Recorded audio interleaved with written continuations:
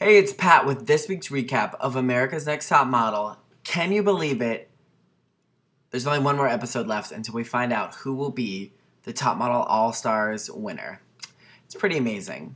I have to admit there's not a whole lot to say about this week's episode because there was a lot going on, but it was all about Tyra. Let's be honest, the four final girls, Anjali, Allison, Laura, and Lisa, easy to remember, AALL. Their challenge this week started off pretty simple. They had to drive around Greece, well, Crete technically, and get inspired by their scenery, and they each had to write a blog post for Vogue Italia, Vogue.it, and the editor-in-chief, Franca Sozzani, I think is how you say her name, was going to judge their blog entries. First pet peeve, I can't stand when people say blog instead of like blog post or blog entry. They're like, they have to write a blog. A blog is a whole thing, a whole website. A blog post is just one thing. So they wrote a blog post, not a blog, okay? Putting it out there, pet peeve. So the girls drove around and they took a photo and they wrote about the fashion and what they've been seeing in Greece. But honestly, we didn't really see that much. Franca got to see their posts, and the winner of the challenge was Anjali, which I think is very suspicious, but Anjali was the winner. Okay, great for her. That's all. The photo shoot challenge this week was for the girls to do a motion editorial with Tyra.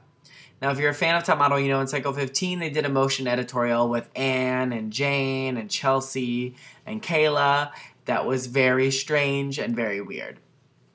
Fashion places totally do motion editorials nowadays where they have a video of their clothes. It's great. It's a cool new thing. Tyra's from Cycle 15 was weird, so I was anxious to see what this season was going to be like. It wasn't that bad. If you want to see some photos from the event, go to blogaboutthings.com or click the link down in the description here. You can see the photos, which I saw first. I thought the photos were beautiful. I loved the warrior get-ups, the big long yellow gowns that the girls were wearing. I just thought it was very, very cool when I saw the photos. I thought they looked so pretty. I saw a couple little previews of them running. Great concept. Yeah, then I found out in this episode that it was actually to go with Tyra's novel, Model Land, which I'm sure is very good. Be honest, I did not read it. But when she started explaining, like Laura having to do the scene where she's obsessed with whipped cream, and Lisa is playing Tuki's mom, who's obsessed with this baby doll. Weird. Okay, just, she got to put the Tyra spin on it. I don't know. But I thought the footage was cool. When they went to panel, they showed the edited version of the motion editorial, which was much better than in Cycle 15.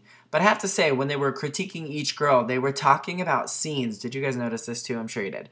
They were talking about scenes that were not in the edited version that we saw. Like Anjali running awkwardly, and there wasn't anything with Allison in her little cat suit in the final video, which was very cool when they were filming it, but they talked about it. It was just a little weird.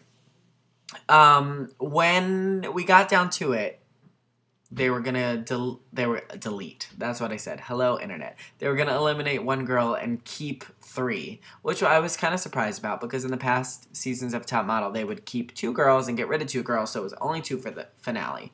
But not the case this season. They're gonna keep 3 for the finale, which is next week, which is hard to believe. Top Model All-Star is coming to an end. But first call out at panel was kind of surprising for me. The best performing girl in the motion editorial was Lisa, which it wasn't surprising that she did the best because I think Lisa is probably the best actress, but I'm surprised that Tyra called her first because she seems to like the other 3 girls more than Lisa, in my humble opinion. But Lisa got first call out, followed by Anjali, which I thought was, or Anjali, however you want to say it, which I thought was definitely going to happen. Tyra has been loving on Anjali all season, giving her lots of, good chances, which she's good. I don't dislike Anjali, but she's been very fortunate. So the bottom 2 were Allison and Laura, and anyone who watches Top Model or is a fan could totally understand that there was no way, no matter who Allison was against, Allison was not getting eliminated before the finale, right? Am I right? Like, Allison is the biggest fan favorite.